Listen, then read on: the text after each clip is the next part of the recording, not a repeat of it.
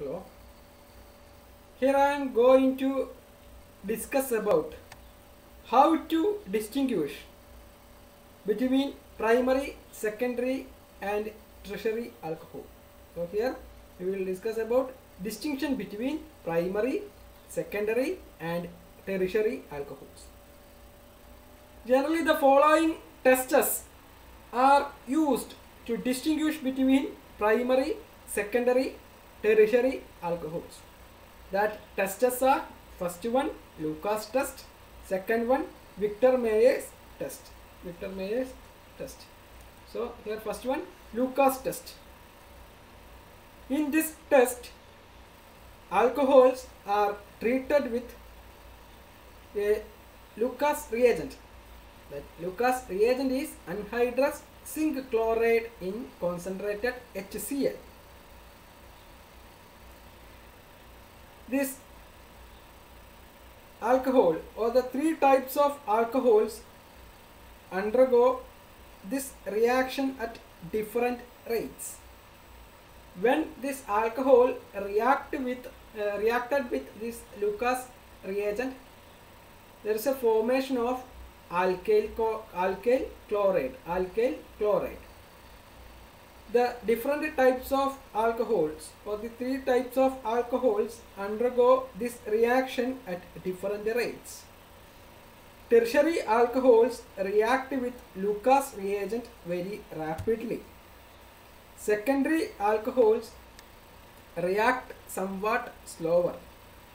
Primary alcohol do not react with Lucas reagent at room temperature. So the order of reactivity of different alcohol towards Lucas reagent is: primary alcohol is less reactive than secondary alcohol. This secondary alcohol is less reactive than tertiary alcohol. Simply we can say that tertiary alcohols undergo reaction with this Lucas reagent very quickly. Here this tertiary or allylic and benzylic alcohols also react with this Lucas reagent very quickly. So here we consider these examples. Here this is a primary alcohol, CH3, CH2, OH, that do not undergo reaction with this Lucas reagent at room temperature. Here this is secondary alcohol, that is butane 2-ol. It's a secondary alcohol that will react with anhydrous zinc chloride and HCl, that is Lucas reagent. We get 2-chlorobutane. That 2-chlorobutane appears in the form of a turbidity after some time. Then the tertiary alcohol, that is this one, 2-methyl propan 2-ol undergo reaction with this Lucas reagent. There is a formation of turbidity, immediate turbidity. This immediate turbidity means by the presence of 2-methyl propane. So immediate turbidity appears in the case of this tertiary alcohol. And here in the case of secondary alcohol, turbidity appears, but that the appearance of turbidity generally gets after some time, or within 5 minutes. Then primary alcohol do not react with this Lucas reagent at room temperature. So this is one of the tests used for the distinguishing primary, secondary and tertiary alcohols. Next, Victor Meyer's test.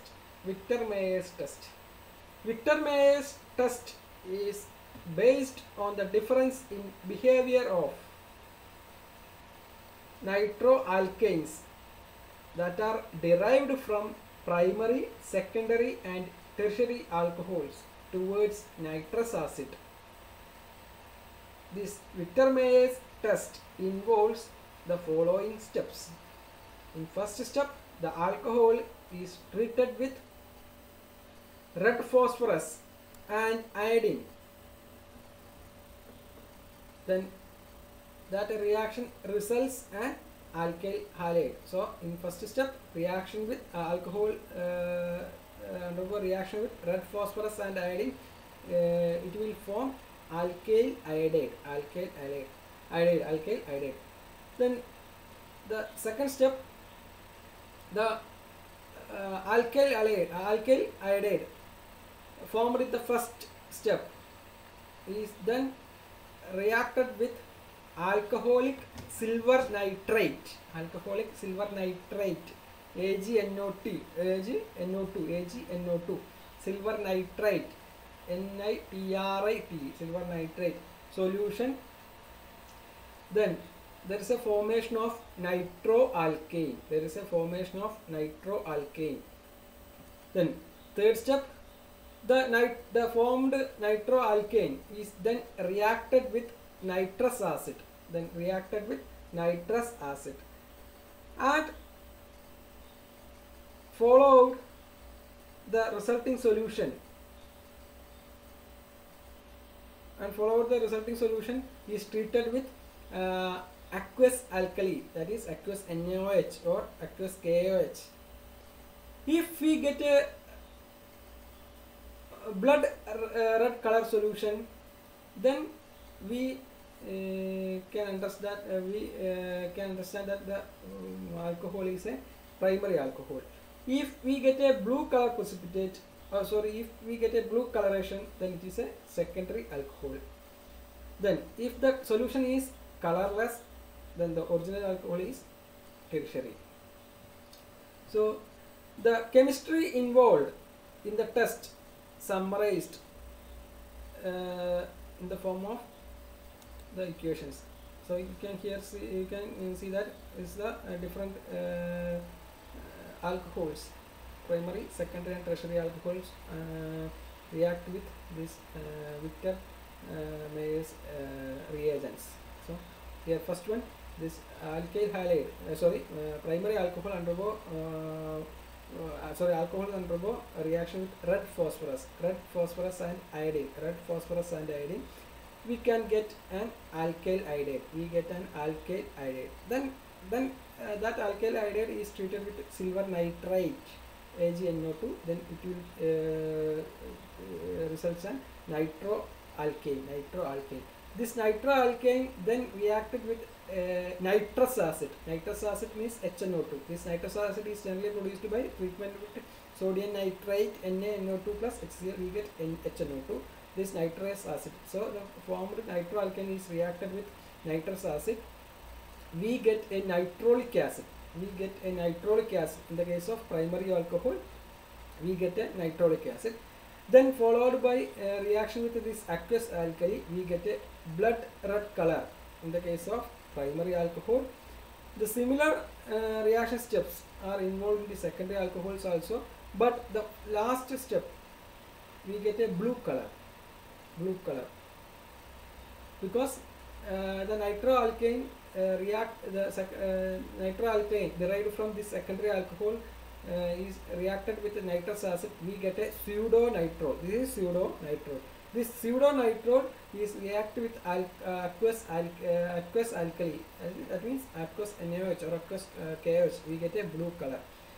But here, in the case of tertiary alcohol, this nitroalkane does not nitroalkane that is derived from this tertiary alcohol do not react with this nitrous acid. So we get no reaction or no color, or we get a colorless solution.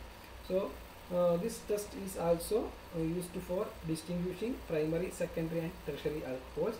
If we get a blood color solution is pursued, if we get a red color, then we can understand that the original alcohol is primary. Then if we get a blue color, then we can understand that original alcohol is a secondary alcohol. If the final solution is colorless, then we can understand that original alcohol is tertiary. So this test is also used for distinguishing primary, secondary and tertiary alcohols.